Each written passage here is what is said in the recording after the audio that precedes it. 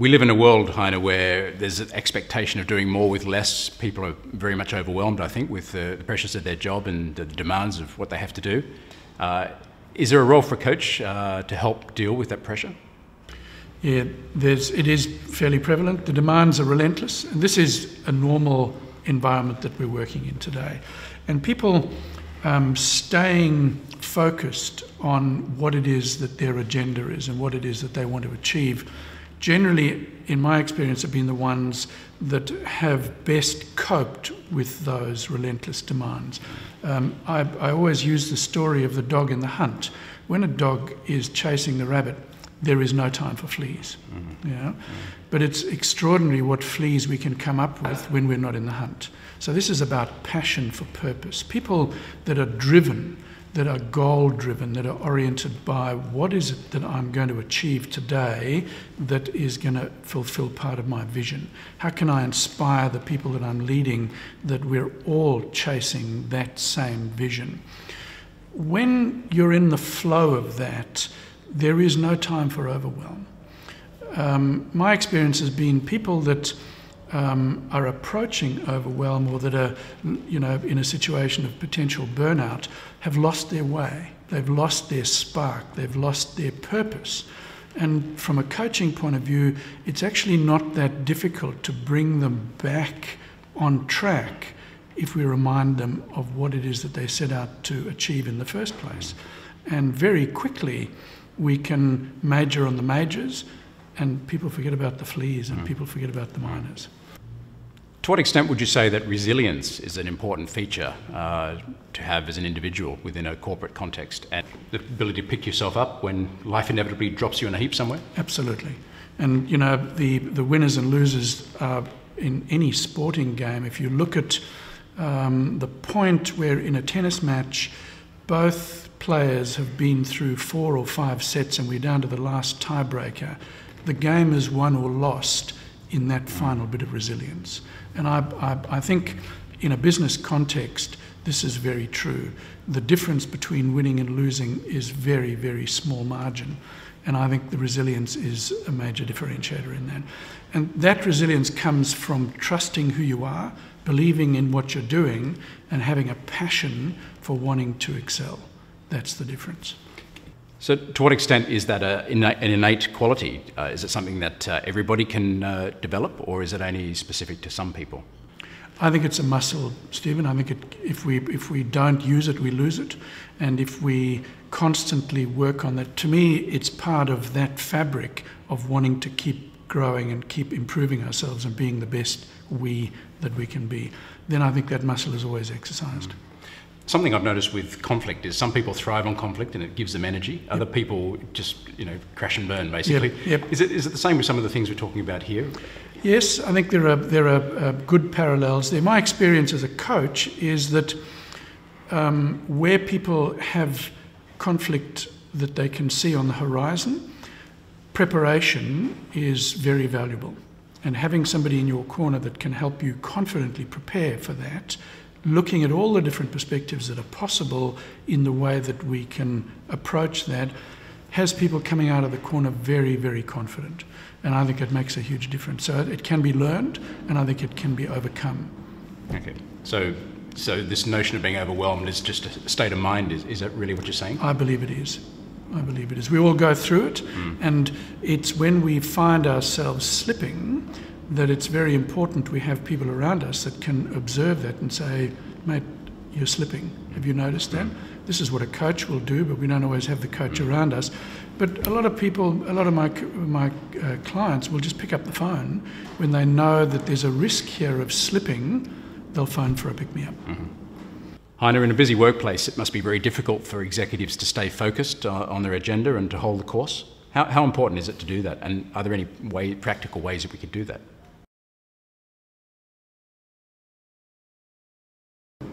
Well, volatility is part of the game today. It's around us all the time. If we look at the GFC, if we look at where we're at today, if we look at the cycles, that's inevitable.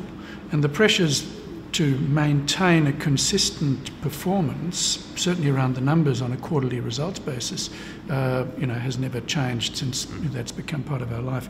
So agenda diversity is always going to be the case. And I think an area that I've found pretty prevalent in organisations today, trying to stay ahead of all the change, is what I call business improvement projects. And they enhance the business, but they also interfere with the agenda that has been agreed and that we're focusing to chase, each one of us, our KRAs, our KPIs, it's the result areas and the performance measures.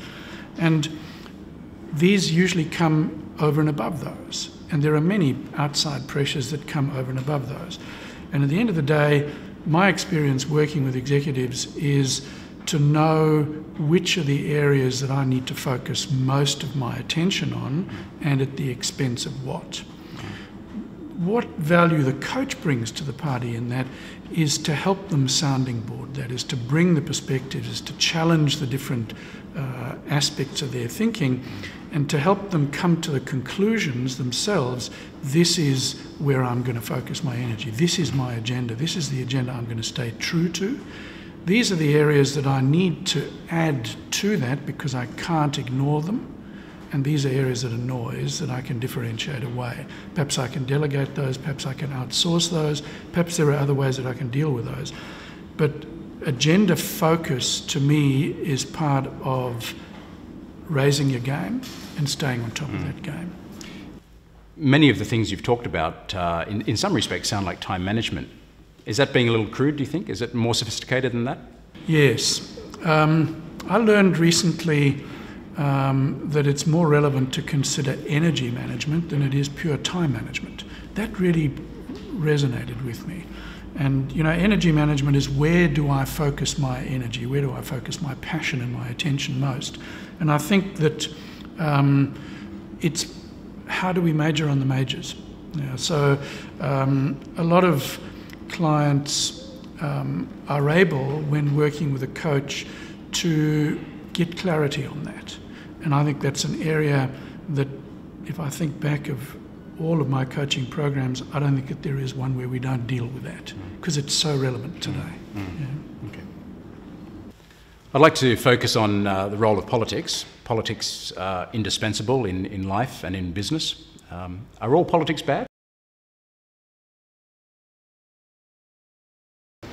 No, I don't think all politics are bad.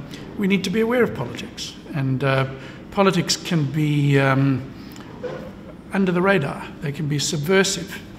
There are bad politics, and bad politics really come from an overly unhealthy ego, or people imposing their agendas on the corporate agenda, undermining, destabilising, misleading. There's an awful lot of words that we can use there that are relevant and prevalent when it comes to politics. My clients learn that we need to be aware of politics, and certainly we need to protect our turf and protect our team. We may well be more versed in being able to deal with politics, but the people that we lead are often quite exposed. And I think it's very important that a leader understands where those risks are and is able to help people confidently protect their turf.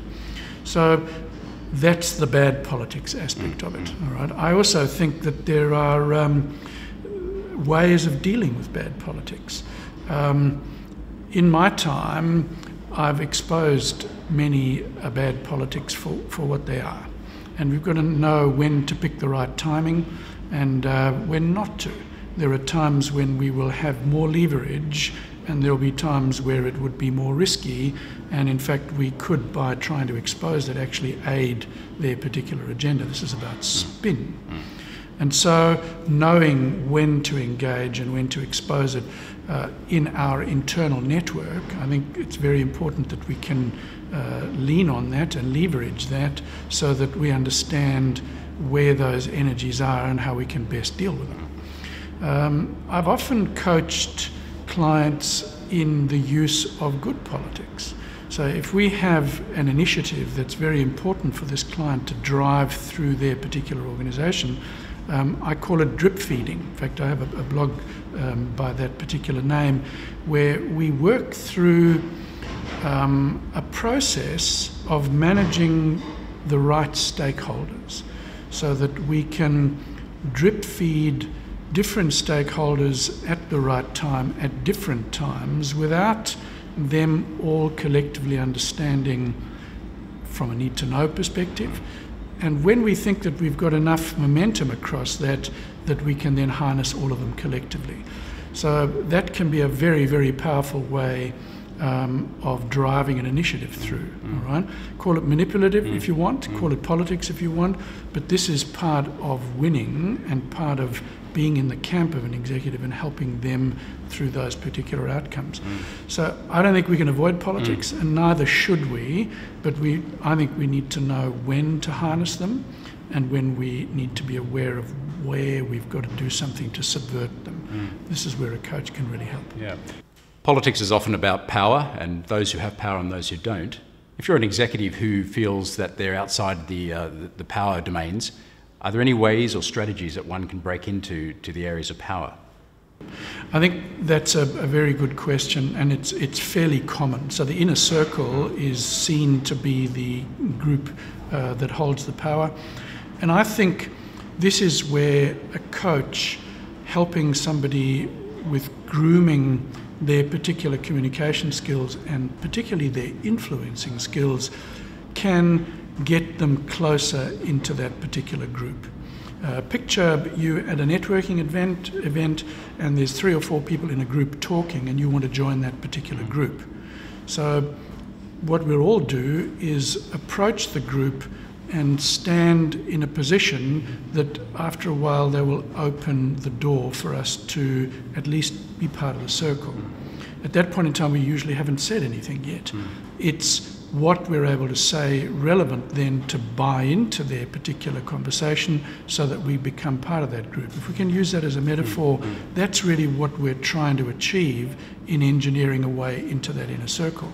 Relevance to the agenda that circle is dealing with is going to be tantamount to that.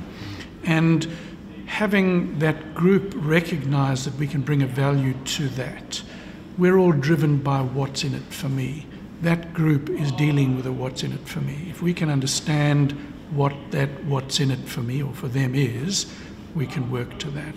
This is where a coach will be working with a client to help lead from behind that they can confidently engage and broker their way into that situation. Okay, thank you. Yeah.